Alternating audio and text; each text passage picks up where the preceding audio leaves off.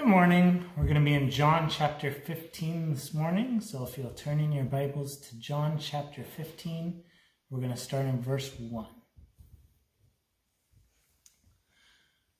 I am the true vine, and my Father is the vine dresser. Every branch in me that does not bear fruit, he takes away.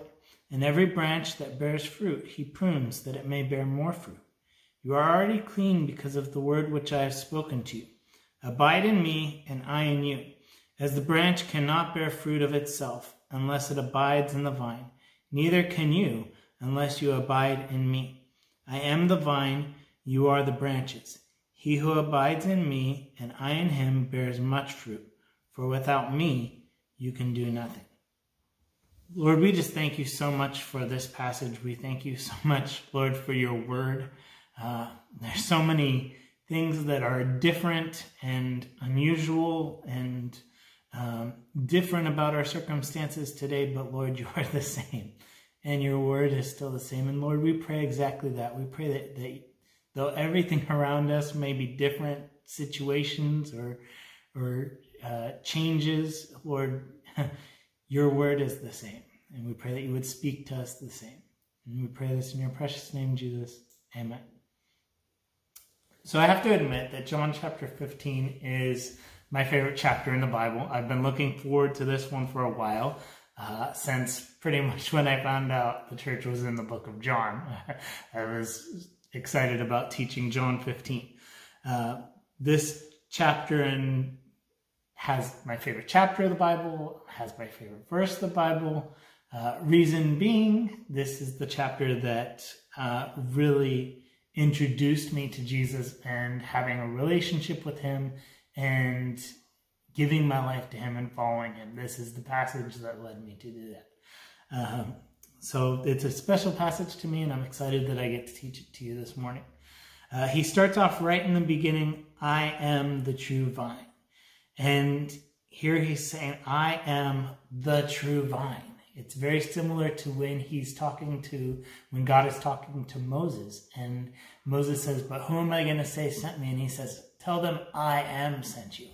And so here he's saying, I am. He's saying, I am God. God is the true vine.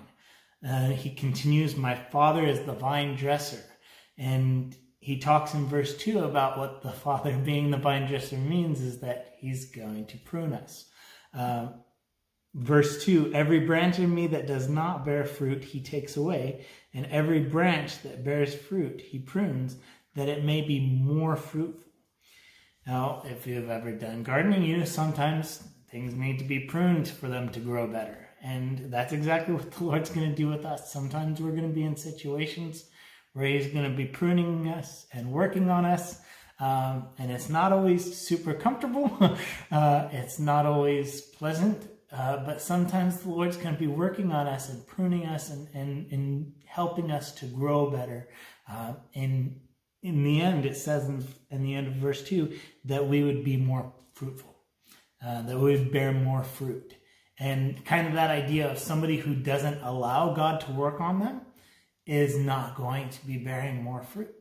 And if you think about it, the idea, there's a lot of people that they kind of set up their lives to make it so that God can't work on them. They won't let the word of God in to penetrate their hearts, to work on their hearts.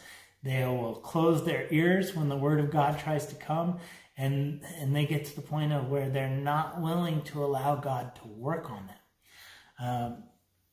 But we know exactly that. We know that the Lord wants to work in us and on us and through us.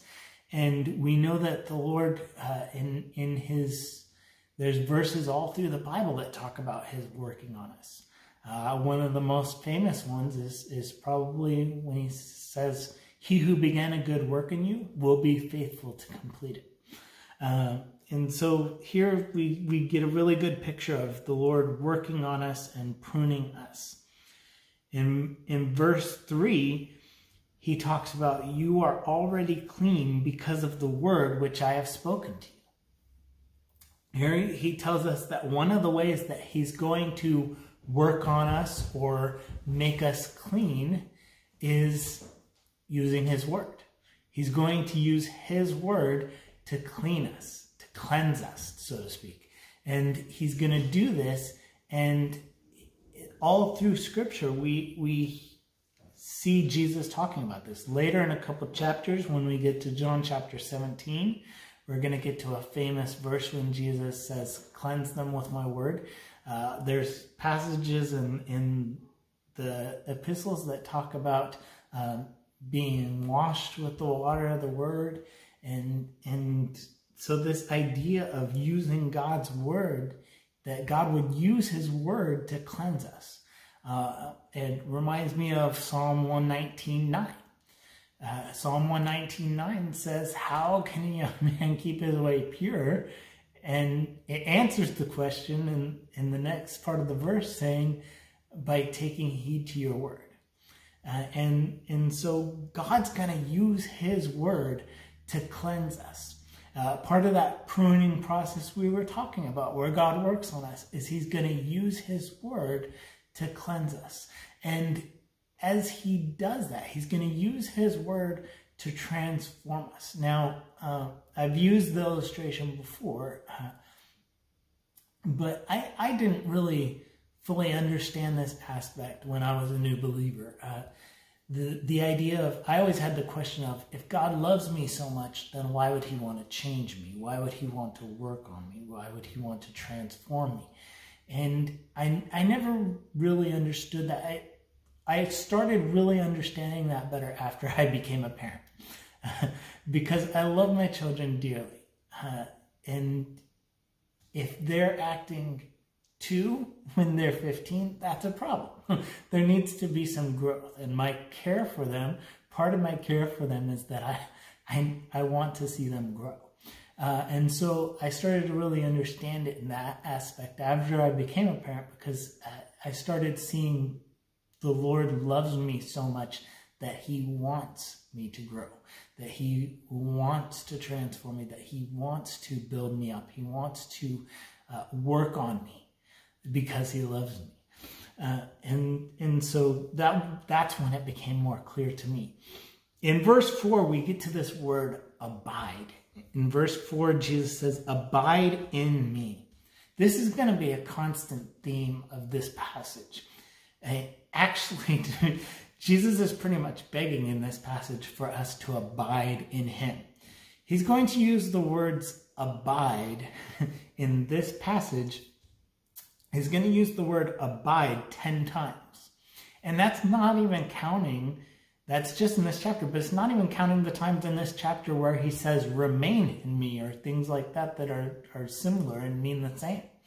But he's going to use the word abide 10 times in this chapter, because he's just begging us, abide in me, remain in me. So as we read through this, kind of know that that's the heart that Jesus is getting to here. You remember that this is Jesus talking to his disciples, and this is the last night he has with them. If you remember, we're studying John chapter 13, and that's when they started teaching in the upper room. And chapters 13 and 14 were Jesus' last real teachings, like sitting the disciples down and teaching them. And he decided that it was the most important things to teach them about serving and relying on the Holy Spirit. And so here, then they leave the room, and they're now walking, and Jesus is still teaching them, and these are the things that he's teaching. I wonder sometimes if during this teaching of Vine and the Branches, if they're walking through, like, or if they're walking by vines, he might have held them in his hand and said, you know, I am the true vine, when he's holding them. But in verse 4, he says, abide in me and I in you, as the branch cannot bear fruit of itself unless it abides in the vine. Neither can you unless you abide in me. Here, it's very similar to, it reminds me of another verse that says that we can do all things through Christ, but we can do nothing apart from him. And it reminds me of Philippians 4:13, where we're told we can do all things through Christ who strengthens us. But the opposite of the coin is true too. We apart from him, we can do nothing. And so here he's saying, abide in me and I in you, as the branch cannot bear fruit of itself unless it abides in the vine, neither can you unless you abide in me. If you want to see the Lord working in your life, you have to abide in Jesus.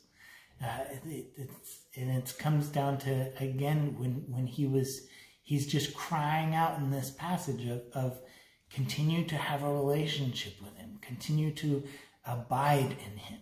That's what he's going to be crying out to us in this chapter. Verse 5, he continues, I am the vine, you are the branches. He who abides in me and I in him bears much fruit. For without me you can do nothing. And if anyone does not abide in me, he is cast out as a branch and is withered, and they gather them and throw them into the fire, and they are burned. So it's very clear picture that he's giving us. But what do you do with the dead branches? Fall time, when all the dead branches fall on the yard and all the dead leaves and the dead branches, and they're gathered up and they're thrown in the fire. I remember when we lived in the foothills, out there we had burn piles, and so we would gather up all the stuff and we'd put it in a burn pile. And that's what you did with the dead branches. You put them in the burn pile, and that's what he's saying. He's saying to set your life up to be apart from Jesus is to make your life pointless, and it's as good as anything that's going to be thrown into the fire. And so he's saying it's almost part of his begging, abide in me, is he's showing us the opposite of abiding me is being like the branch that's going to get picked up and thrown in the fire, because it's no longer connected to the vine, it's no longer bearing fruit, it no longer serves purpose. And so he continues in verse 7, if you abide in me and my words abide in you, you will ask what you desire and it shall be done for you. Here he's teaching us why abiding in him helps us. And the way us abiding in him helps us is his word abides in us. When we're abiding in Jesus and we're remaining in a relationship with him, when we're staying close to him in a relationship with him, then we're allowing his word to abide in us and to lead and guide us. We're allowing his heart and his mindset to kind of be adapted in our lives, because we're remaining in him and we're allowing his heart and his mindset to be ours, to be similar to ours. We're kind of taking on his heart and his mindset by just being so close with it. And he helps us through his word abiding in us, through we gain his heart, and through his help, he's right there in prayer. When Jesus is abiding in, and when we're abiding in Jesus and he's abiding in us, we feel super close to him, when we feel like help is not that far away. But it's during times where we've been distant with the Lord and we run into things that then we feel isolated or alone. And we know that we're not. We know the Lord still pursues us, but we still feel that way. And right now, there's a lot of people right now that probably feel isolated and alone. I mean, if you think about it, we're having to give sermons to a camera. I never thought I'd be doing that. But there's a lot of people that are feeling isolated and alone right now, because we're told to stay in our homes and we're not meeting at the church like we regularly do. And some of you might be feeling isolated or alone. And I would just like to encourage you that you're not. That you can always abide in Jesus. That he's right there wanting to abide in you. He's right there begging you, abide in me, abide in me. And here in verse 7, he says, if you abide in me and my words abide in you, you will ask what you desire and it shall be done for you. This is very similar to in John 10 and John 14 when we were going over those passages and Jesus was saying, ask and it will be given. Now we know the clarifier is that he's not saying like, ask, I want a Lamborghini, and boom, when you go outside, if you eventually get to go outside, when you go outside, it'll be there. That's not what he's saying. What he's saying is he's saying, ask the things you need of to glorify me, to do my work. Ask for those things and it will be given to you. You're never going to be put in a situation where God's asking you to do something for him, but yet he's not also equipping you to do that same thing. So here God's talking about pruning us so that we could be more fruitful. And then he continues and he tells us here in verse 7, hey, look, I'm going to help you. I'm going to be there. If you abide in me, I'm there as your helper. And you can always turn to me and ask for what you need to get through it. And so there's a lot of situations right now that are maybe anxiety-creating situations. Maybe there's some anxiousness, there's some worry that's creeping in, but there's a lot of situations right now that could create that.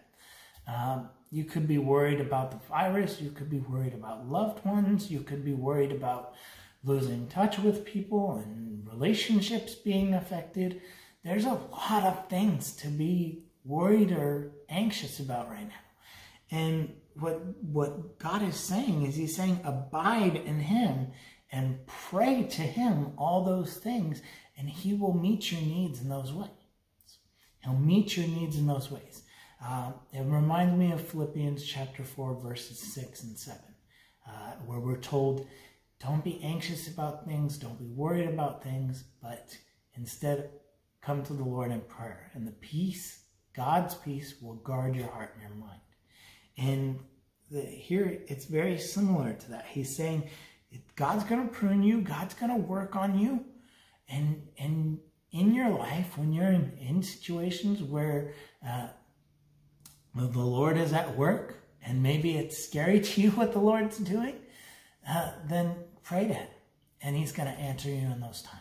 And so that's what he means here when he says, you will ask what you desire, and it shall be done for you. He's saying anytime you feel a need, anytime you feel like, Lord, I'm not sure, then bring those to the Lord. The last thing he wants us to do is to put on this fake act like we have no worries or concerns and we have this perfect faith. He wants us to come to him with our concerns and our worries.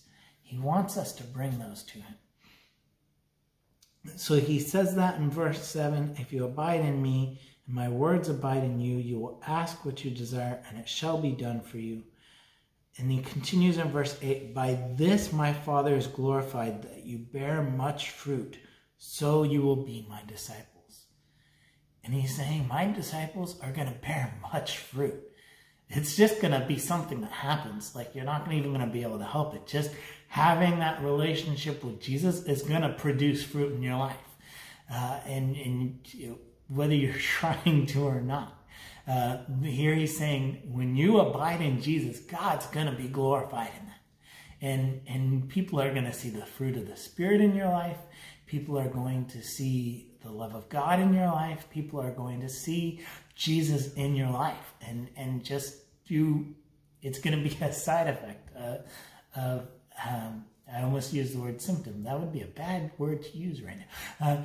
But it would be almost, it's just going to come and flow out of having that relationship with Jesus. It's very similar to another passage. If you'll turn, you can keep your finger or your bookmark on John 15 because we will come back. But if you turn to Matthew chapter 7, in Matthew chapter 7, there's a very similar passage that helps us kind of understand this. In Matthew chapter 7, verses 15 through 20 starting in verse 15. Beware of false prophets who come to you in sheep's clothing, but inwardly they are ravenous wolves. You will know them by their fruits. Get that part? You will know them by their fruits. Do men gather grapes from thorn bushes or figs from thistles? Even so, every good tree bears good fruit, but a bad tree bears bad fruit. And a good tree cannot bear bad fruit, nor can a bad tree bear good fruit. Every tree that does not bear good fruit is cut down and thrown into the fire. Does that sound similar? Therefore, by their fruits you will know them. So he's talking about, I am the vine, he said, I am the true vine, and you are the branches, and the Lord's going to work in you, he's going to prune you, and that you would bear fruit. And it's very similar to this other passage where he's saying, hey, people are going to know you by your fruit. People are going to know you by what fruit you have in your life. If you proclaim to follow Jesus, but then you just leave this trail of rotten fruit behind you, I don't think Jesus is considering you one of his followers. I think you have to actually follow him and actually do what he's saying to be considered a follower of Jesus. And here he's saying you will know them by their fruits. And he says a good tree cannot bear bad fruit, nor can a bad tree bear good fruit. Every tree that does not bear good fruit is cut down and thrown into the fire. That's very similar to our John 15 passage we're in. And he says in verse 20, therefore by their fruits you will know them. You will know they're my disciples by their fruits. And God is pruning us and working on us. And we need to allow him to do that so that we can bear fruit for him, because we want to be his followers. We want to be his disciples. We want to be following him and bearing that good fruit that he wants us to be bearing. He continues in verse 9, as the Father loved me, I also have loved you. Abide in my love. If you keep my commandments, you will abide in my love, just as I have kept my Father's commandments and abide in his love. Here he says, as the Father loved me, also I have loved you. Abide in my love. He's saying remain in my love. I want to have a relationship with you, so stay in one with me. When we decide to accept Jesus, what we're deciding is we want to begin a relationship with him. And the blessing of that is that a lot of us sometimes fall into the thinking, I've accepted Jesus and his gift of salvation, so now I'm just waiting for eternity to start where I can be with him for eternity. But that's not what following Jesus looks like. He wants us to follow him here and now. And he wants us to begin a relationship with him here and now. And so here he's saying, as the Father loved me, I also have loved you. Abide in my love. And he says in verse 10, if you keep my commandments, you will abide in my love, just as I have kept my Father's commandments and abide in his love. Now this is a tricky verse. And a lot of people misuse this verse. He's talking about, I've loved you and I want you to abide in me. And he's giving us an example of abiding in God's love and obeying God in abiding in his love. He's pointing out, he's giving us an example saying, I've been an example to you. You've seen how I abided in the Father's love. Jesus is telling us how I abided in the Father's love. In doing that, I did what the Father was asking me to do. And I obeyed his commands because I wanted to show him I loved him. Jesus is saying, I gave you that example. And so what he's saying is, he's saying, I gave you this example of what it looks like to want to show God love through obedience. I want to show God how much I love him by obeying what he's asking me to do. Now, the tricky part and the part where people twist this verse and get it wrong is that what Jesus is not saying is he is not saying you have to do things in order for him to love you. Don't ever get that wrong and think that that's what he's saying. That is not what he is saying. He is not saying you have to do A, B, and C in order for Jesus to love you. That's not what he's saying. What he's saying is he's saying that your love for Jesus should be shown by an obedience to him. Remember back when we were studying and he was talking to the Pharisees and he said, you call me Lord, Lord, but yet you don't do the things I ask. And it was kind of like Jesus was showing, like, it breaks my heart that you call me Lord, but yet you don't do the things that I ask. And he was telling them, you can't call me Lord if you're not willing to obey what I've asked of you. And it's that same idea. He's saying if you want to talk about how much you love me, then show me how much you love me with obedience. And if we're always treating Jesus like, yes, Jesus, I love you, but I'm not willing to do anything you're asking of me, then we have to start to question, how much do we really love him? Because he's not a top priority for us. If we're always acting like, oh, I say I love Jesus, but every time Jesus asks me of something, I'm not willing, then maybe we don't really understand what we're saying when we say we love Jesus. But here Jesus is saying, you will abide in my love just as I have kept my Father's commandments and abide in his love. He continues in verse 11, these things I have spoken to you, that my joy may remain in you, and that your joy may be full. This is an awesome verse. He's saying in verse 11 that my joy may remain in you. Part of the reason he's begging us to abide in him is that he knows that's the source of our joy. Is when we abide in him, we have that joy.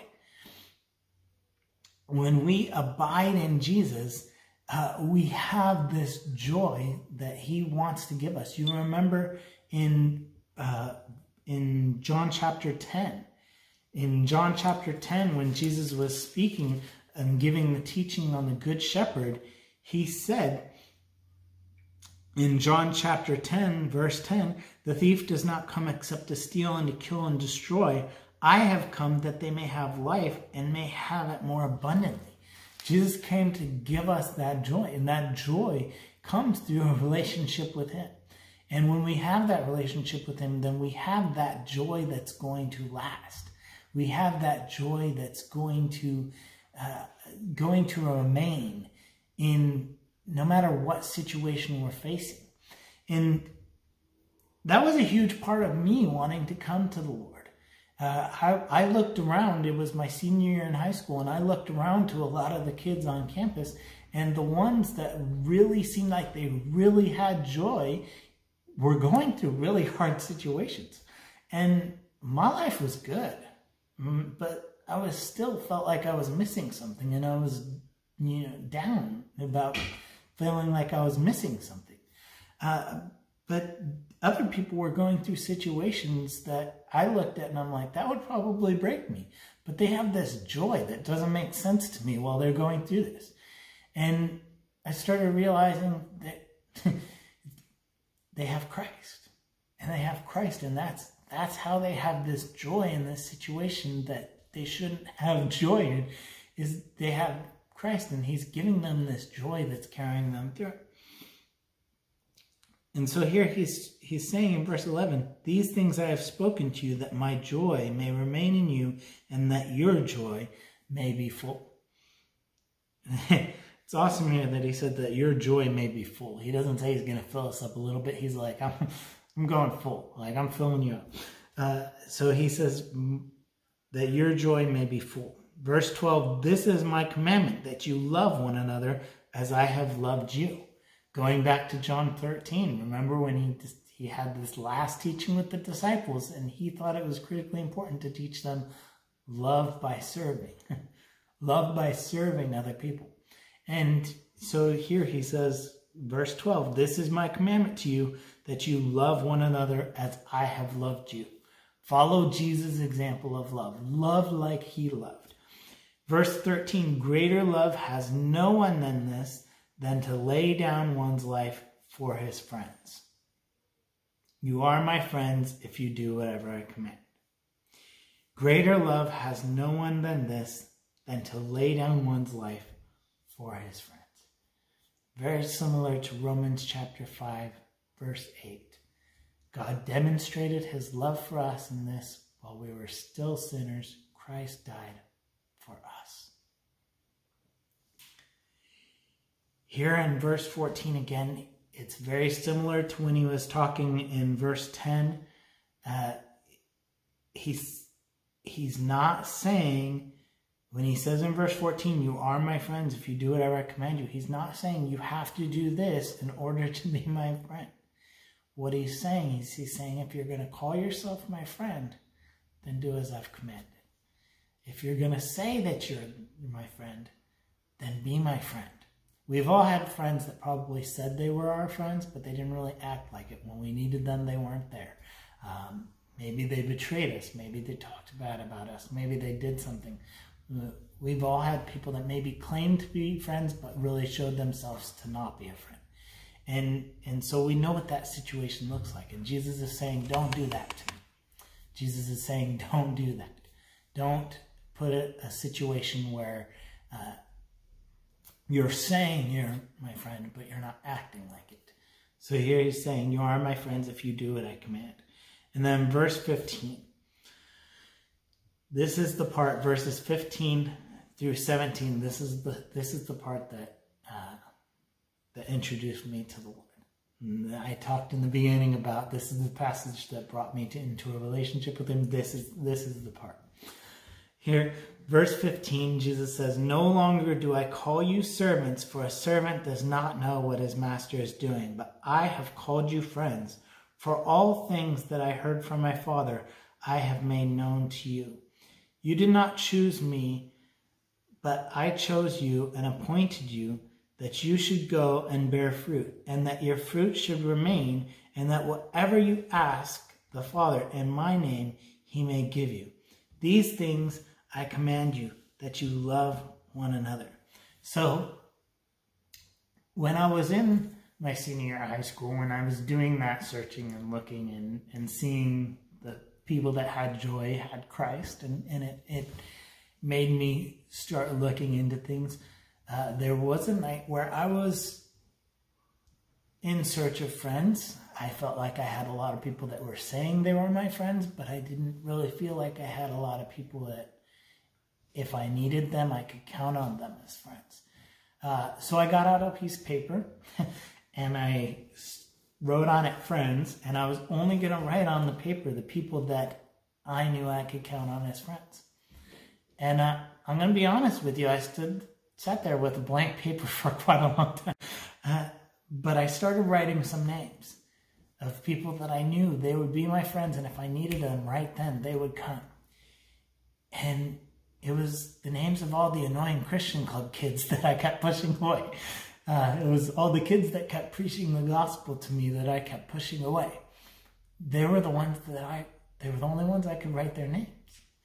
And so I thought there's something to that. So in my search of a true friend, I opened my Bible up and I opened up to this passage. No longer do I call you servants, for a servant does not know what his master is doing, but I have called you friends.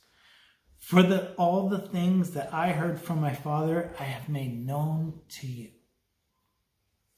Here Jesus is saying, I call you a friend. Jesus is saying he's not some God out there that's holding all the information back from us and just using us and manipulating us. That's not how the Lord works. But he's saying, you serve me, and that's true, but I don't think of you as a servant. I think of you as my best friend. And to me, that was huge. I was in a search for a friend, and Jesus was saying, I am your friend. I want to be your friend. Maybe you're in search. Maybe during this time of not being able to go places, maybe you're lonely. Maybe you're thinking, I need a good friend right now. Let him be that for you. Let Jesus be that friend for you. He definitely was for me. Is for me. Verse 16, he continues, you did not choose me, but I chose you. A lot of times we think of our following Jesus as when I decided to accept him. And we think of it as us choosing him. And really, Jesus is saying, you didn't choose me, I chose you. Jesus is saying, I chose to die for you on a cross.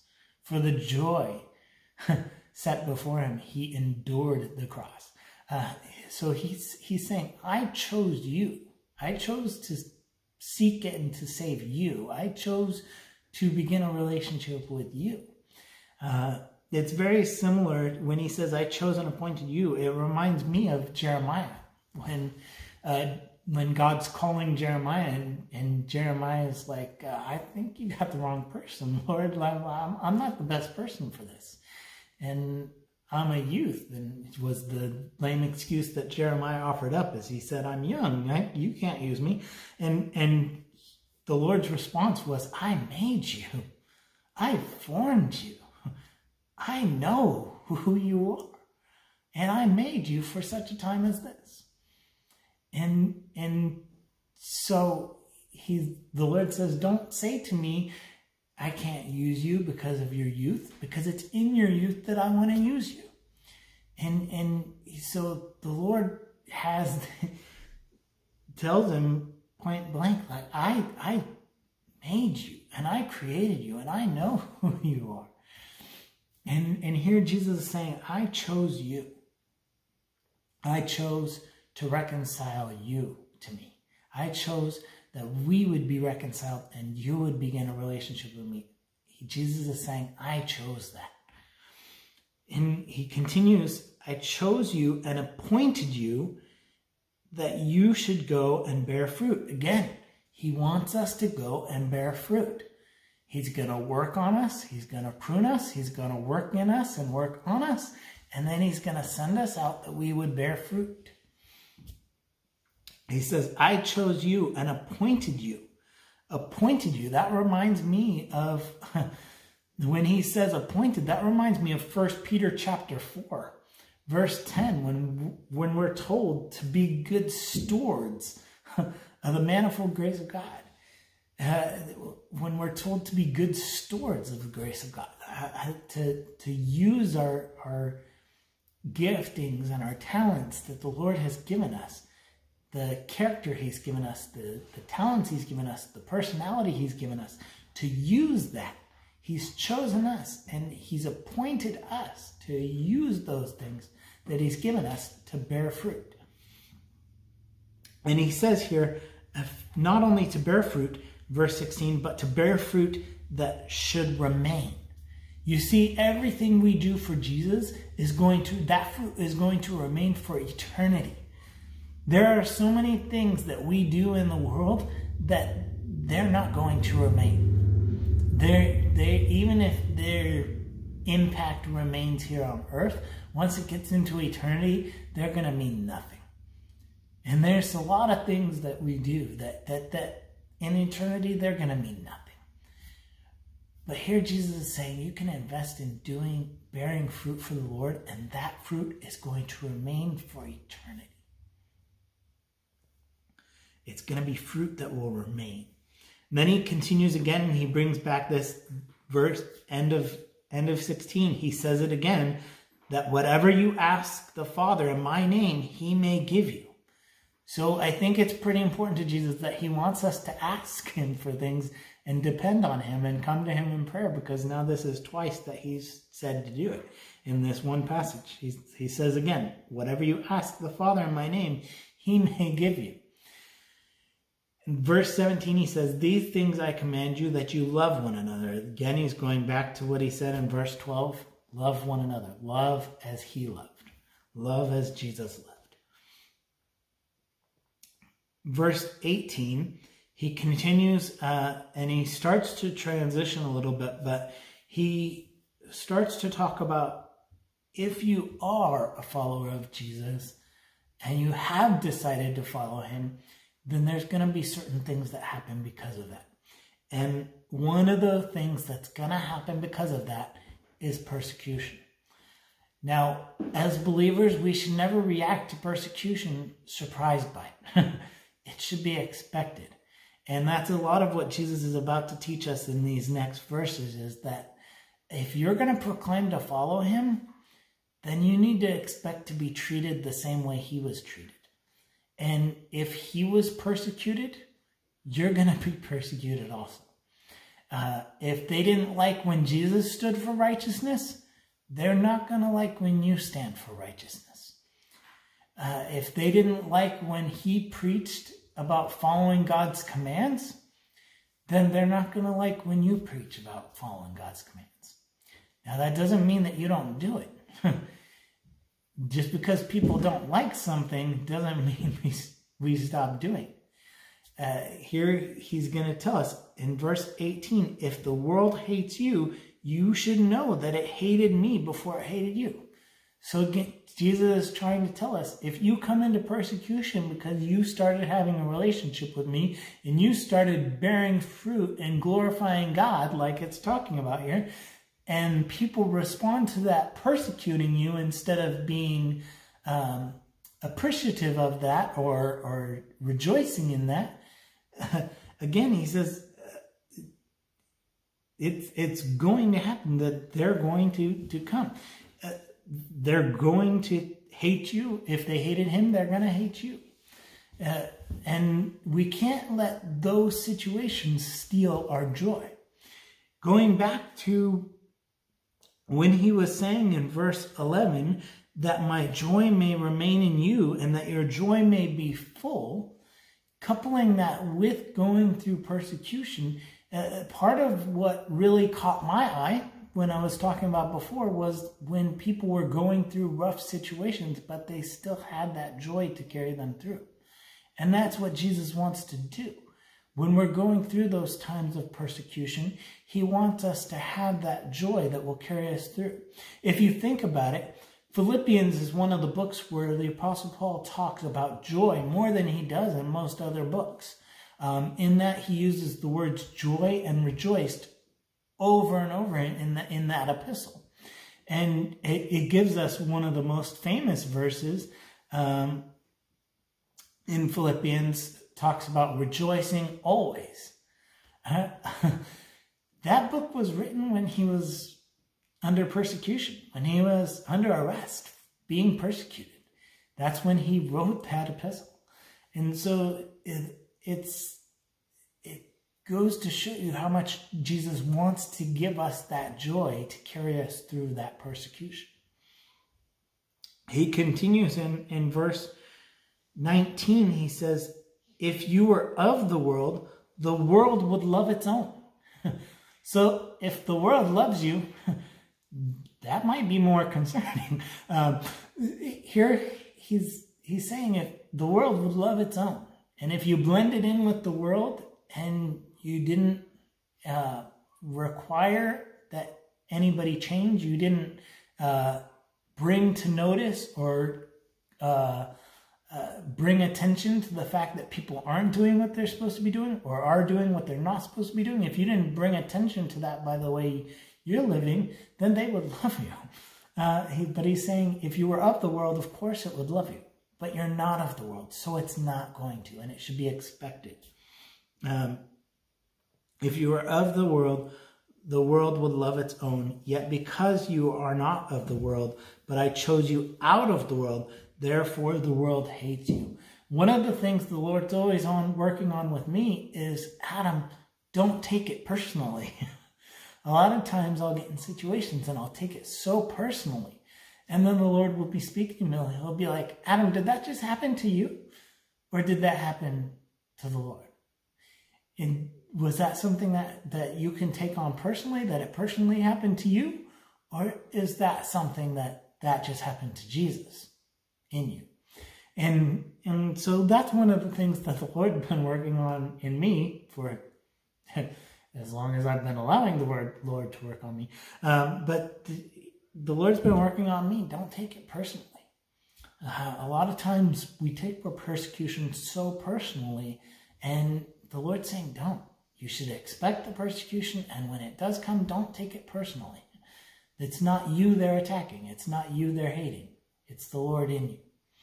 In verse 20, he continues, remember the word that I said to you, a servant is not greater than his master. If they persecuted me, they will also persecute you.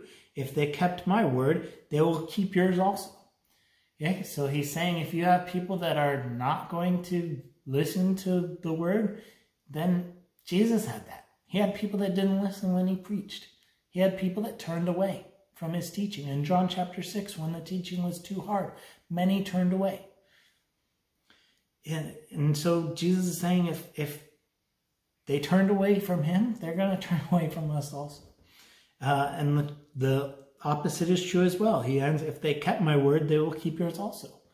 And that goes to show we can't brag when we can't think that we're awesome and amazing and yeah, I'm super awesome because this many people decided to follow Jesus after I talked. They were deciding to follow Jesus, not follow you. Like, it's not about you. Don't take it personally in the bad way. Don't take it personally in the good way. Like, it's not about you. And here he's saying in verse 20, he says that, and then in verse 21, but all these things they will do to you for my name's sake, because they do not know him who sent me. He's saying those that are going to reject the Lord, they're going to do it because they don't know him.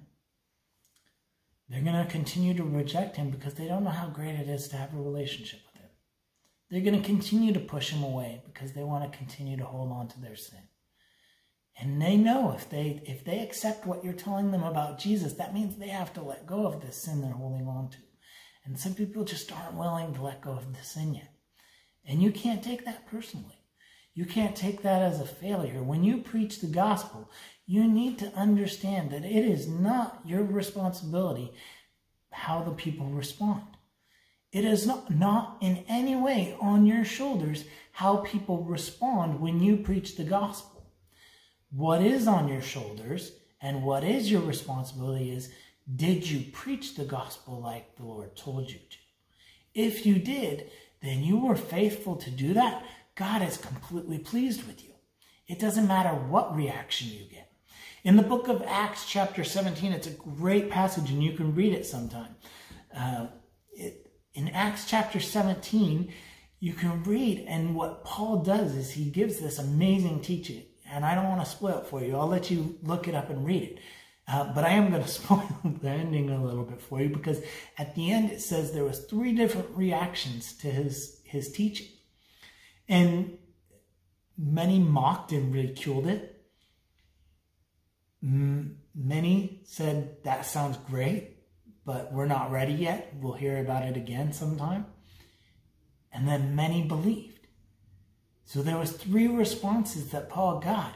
Many mocked and ridiculed it and rejected the message. Or some said, yeah, that sounds good, but I'm not ready for it yet. I still want to hold on to the way I'm living my life. And I got some things I'm willing to not let go yet.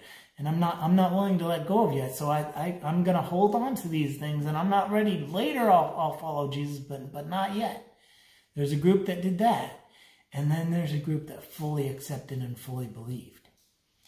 Now, this is the reaction you're going to get. You're going to get one of these 3 reactions anytime you step out and preach the gospel, or stand up for Jesus, or be an example or a witness for Jesus. You're going to get one of these 3 reactions. And it's not on your shoulders and your responsibility which reaction you get. Even if everybody responds with the mocking and ridiculing and rejecting it, you still were completely faithful and did what the Lord asked you to do. And we're successful in that. And it reminds me of Stephen when he's teaching. And you can read that in the book of Acts, chapter 7. You can read where Stephen is giving this teaching. And he looks up and he sees God super pleased with what he's doing. Now, everybody else is not, because a I'll let you read how they reacted, but they did not react well. And it's the worst reaction to a sermon that Stephen's ever had. But he looks up and he sees the Lord pleased. And it's that same kind of thing that even with everybody around you displeased or persecuting you, you can look up and you can see the Lord pleased. In verse 22, he continues, if I had not come and spoken to them, they would have no sin, but now they have no excuse for their sin. So Jesus is saying that since he came and taught what he taught, now people can't use the, oh, I didn't know excuse. There's a lot of people that when they die and they're standing before God in judgment, they're going to say, oh, but I didn't know. And Jesus is going to say, yeah, you knew. You were taught this. Somebody preached this to you. Somebody preached this to you. You were taught. You knew. And here Jesus is saying they can no longer use the excuse of I didn't know because I came and I told them. And it reminds me of there was a situation years back. There was a situation where an NBA player in the locker room threatened another player with a gun or something. And so he got in trouble, a lot of trouble, and got, had to serve time and all these things. But his reaction in the beginning was like, was that wrong? What do you mean I can't do that? If somebody had told me I can't threaten somebody with a gun before, I wouldn't have, but it was like this, weird, awkward situation where it's like, obviously you should know better. But he's trying to say well, nobody told me that was wrong. But that's the kind of thing Jesus is talking about. He's saying you're not going to be able to claim I didn't know that was wrong. He's not going to be able to claim that. You're not going to be able to claim that because the Lord has spoken. And Jesus is saying, because I came and taught what I taught, everybody's without excuse. At this point, if they're rejecting, they're not rejecting based on a lack of knowledge. They're rejecting based on they don't want. They're rejecting based on they'd rather hold on to their sin than accept Jesus. He continues in verse 23. He says, he who hates me hates my Father also. If I had not done among them the works which no one else did, they would have no sin. But now they have seen and also hated both me and my Father. But this happened that the word might be fulfilled, which is written in their law. They hated me without a cause. So again, Jesus is saying, if they hated me, then they're going to hate you also when you stand for me, when you speak of me, when you preach of me. It should just be expected. And then he ends with the last two verses. He ends with verses 26 and 27, very similar to what he was teaching. You remember he was teaching that he had two last things he wanted to teach the disciples with his last night with them.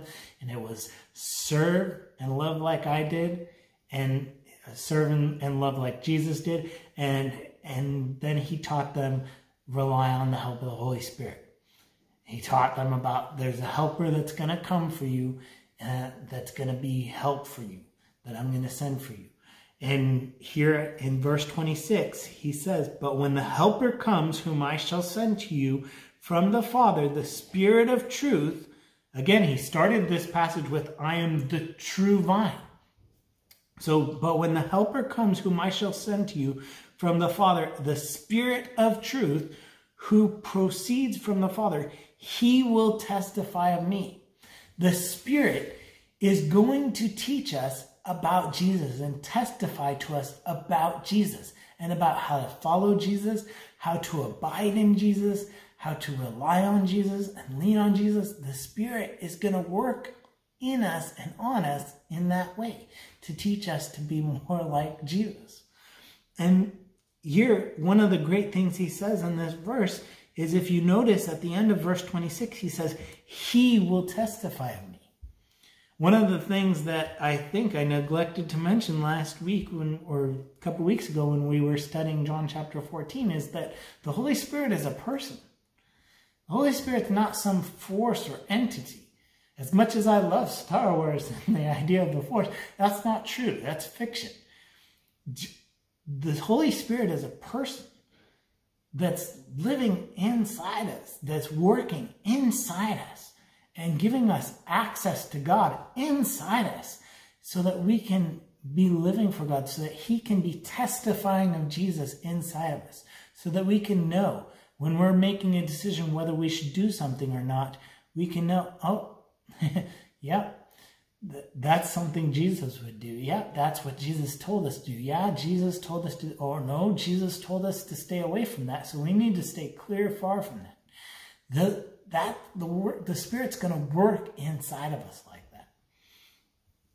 So he says, the helper who's going to come to you, he will testify of me. He will testify of Jesus. And ending in verse 27, and you also will bear witness because you have been with me from the beginning.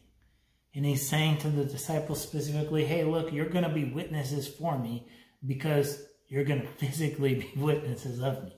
Like, you're going to be the main witnesses of my death and resurrection.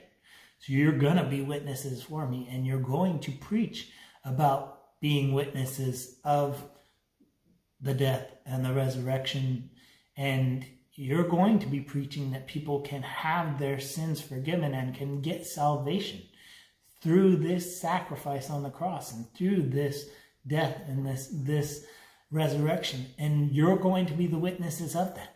And you're going to be the ones teaching on that. And not everybody's going to accept that. So don't take it personally when they don't. And that's how he ends this chapter. It's an amazing chapter. It's a chapter that I really love, and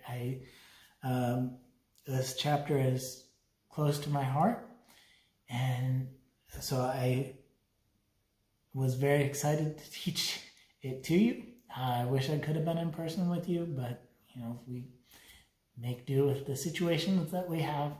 But I hope you get a fraction out of it what I've gotten out of it in my lifetime, because it's been an amazing chapter for me. Lord, we just thank you. We thank you, Lord, for all that you have given us and equipped us for. And Lord, we thank you. We pray that you would teach us to abide in you, that you would teach us to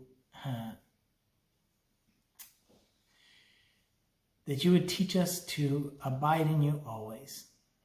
That, Lord, we would treasure and cherish our relationship with you, that we would treasure and cherish being able to abide in you, Lord. I pray that you would teach us to do that. Lord, during these uncertain times, Lord, I pray that you would teach us to abide in you even more. Lord, let us abide in you and have a hunger and a thirst for you like we've never had. And Lord, we just pray this in your precious name, Jesus. Amen. All right. Well, keep tuned. Come back to this site for the studies for next week, and check Calvary Chapel Stockton's website for further messages next week. Thank you. God bless.